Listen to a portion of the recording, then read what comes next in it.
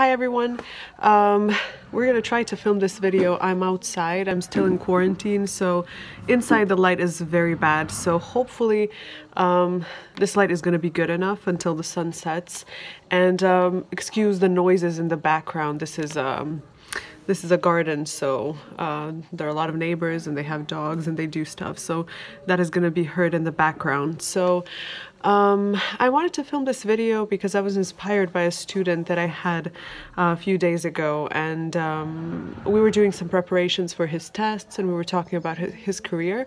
I'm not going to say his name, but he was a very, very bright student, very young, but his English was on point and he wants to go to study abroad.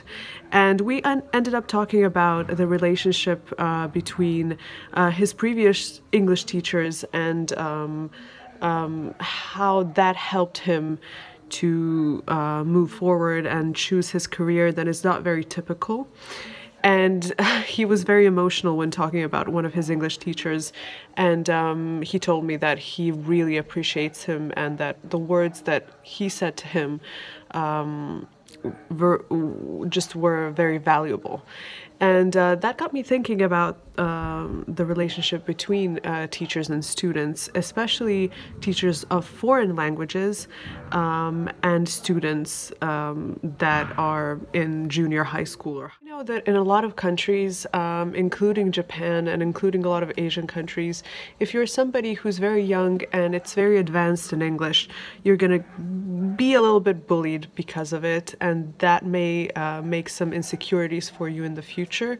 You may think that that is a bad thing, and that you are like a weird person that, you know, speaks a foreign language better than his own, and that may discourage you from maybe using your talents and choosing to study abroad or live abroad or just kind of work in this international environment. I believe that some of the students that I think personally are geniuses for their age are bullied by their peers for knowing English or for wanting to pursue artistic careers or careers in English literature, international relations and stuff like that, just because it's a little bit unusual and it's not something that a lot of the students want to. Since teachers can be almost like mentors, and if you have a foreign teacher, a native English speaker in your country, and you see yourself maybe one day improving your English and applying to study abroad or to work abroad, think of this relationship as a way that will help you to kind of get along better with your peers, and you may also seek advice from your teacher about not only how to improve English, but just how to use your talents and use this communication that you have that is a little bit different than your home country's communication, how you can use that to your advantage. Because the worst thing you can do is just to kind of try to fit in and to forget about your talent and not use it later. You're a student in a high school with native English speakers because your parents work there or because you live there for a period, or if you're going to international high schools, don't think about your difference as something bad. You not only know your native language, that can be Japanese or Chinese or Korean or any language, but you also are training your brain to think and learn and advance in English. So that in itself is a benefit for you. So you should never feel that you are different or lacking in any sense, and your communication should not be limited because of those factors. Some countries' teachers are very big authorities, and they are positioned above you, and you only are there to listen to them and write down what they say and not communicate further.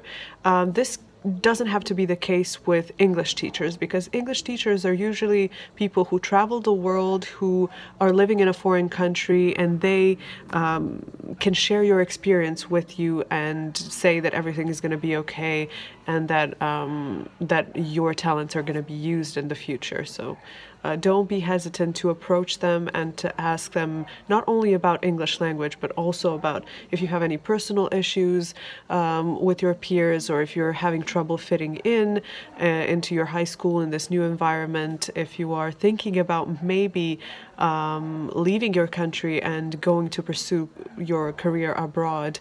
A lot of useful information can be shared in this communication, just if you openly approach your teachers. Lastly, high schools are very different from country to country. So we have some prejudices about educational systems in different countries, and those prejudices are usually wrong.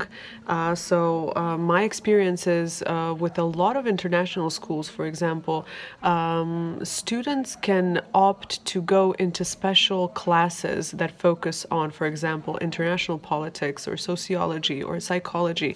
So those kids are so bright. If you're thinking that maybe your child will not fit into international high school, or you're afraid that after living or studying abroad, coming back to the home country is going to be a problem. These are all issues of communication. So if the communication is done in a right way, then your child or teenager should not feel any negative sides of coming in and just kind of assimilating into this new environment. Instead of thinking that being bilingual or multilingual or knowing few languages and being interested in foreign communication as a negative thing, you should definitely try to point out to your friends or to your environment how that has helped you become the person that you are, and how that has opened doors for you, and how that knowledge helps you understand the world in a better way. And maybe some of your peers and some of your friends will also be interested in that as well, because a lot of the prejudices come from lack of knowledge. So if you share what you know, other people will probably be more aware of your situation and you as a person.